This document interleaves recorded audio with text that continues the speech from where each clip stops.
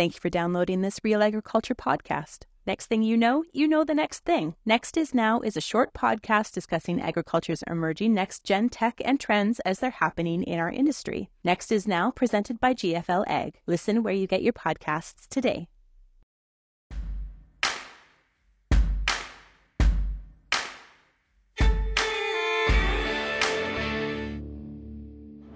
Bernard Tobin here at the Commodity Classic in Houston, Texas. I'm over at John Deere now looking at the new S7 Series combines with Bergen Nelson.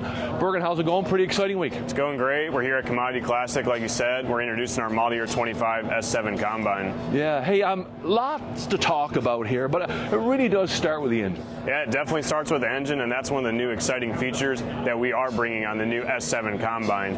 On the S7 600 and 700, we're bringing a new Gen 2 9-liter. And on that S7 700, that engine's going to bring up to a 10 horsepower bump. And then on the S7 800 and S7 900, we're bringing a 13.6 liter engine, which is commonly found on our X9 combine. And these engines are bringing improved fluid efficiency or fuel efficiency to our customers, reducing their overall fuel costs, because we know that impacts their bottom line. Now, overall, you got 4 new S7 models ranging from 330 horsepower to 543. Have I got it all? Yeah, that's right. So 4 new models with the new S Series, the S7, starting with the 600, 700, 800, and 900. And then don't forget, we also have our X9 combine, X9 1000, and X9 1100. Yeah. Now, harvest always, begins with residue management the previous fall. Tell us about the changes you've made here. Yeah, so when we went to redesign the S7 combine, we truly did look at its big brother X9, and we're bringing over that premium PowerCast tailboard that customers have become to love on that machine. And that tailboard is a mechanical drive and also allows our customers to finely cut their residue and distribute that evenly across all the way up to 45 feet on the new S7 combine. And being a mechanical drive and equipped with straight blade knives on the chopper, paired with our new engines, we're bringing up to 10% improvement in fluid efficiency, reducing the overall fuel costs, making it a more efficient harvester. Now, you've updated the grain handling and loss sensing systems. Hey, tell us about that. Yeah, so that's another exciting thing that we brought over from the X9 combine. When we talk about grain handling, we're talking about bringing cross-auger shutoffs to the S Series, a feature that customers have been asking us to bring to this machine for a long time, so that when the augers stop in the grain tank, we can empty out the unloading auger, not carrying all that weight around in the unloading auger. Yeah. We're also bringing the adjustable unloading auger spout, and the customers can change that and move it from within a reconfigurable button on the hydro handle inside the cab. So awesome updates to grain handling.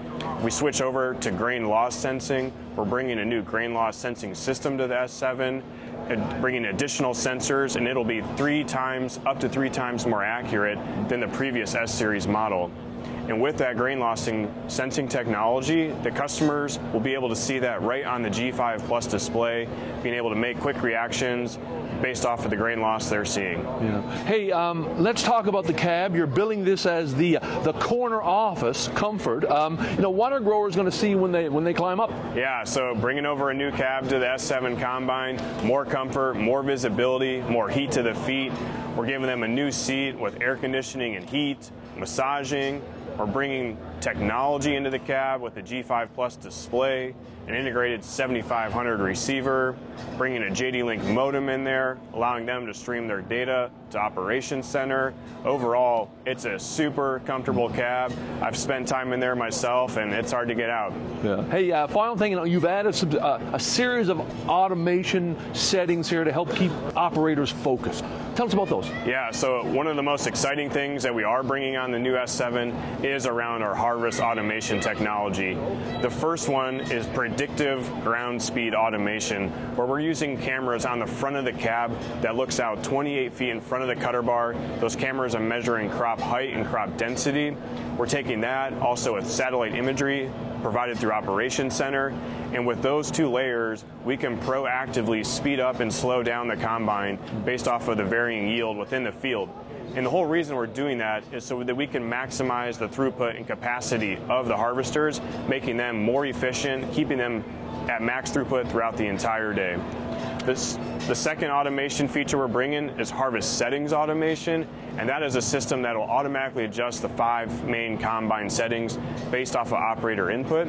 And with these technologies, it's bringing up to 20% productivity increase to our customers' operations. Hey, final question, Bergen, and that is availability. When are growers going to be rolling with these? Yep, model year 25, and if growers have questions on these machines, they can contact their local John Deere dealer or go to johndeere.com. Great stuff, Bergen. Appreciate you making some time for Real Agriculture here at Commodity Classic. You're welcome. Glad to be here, and thanks for stopping by our booth.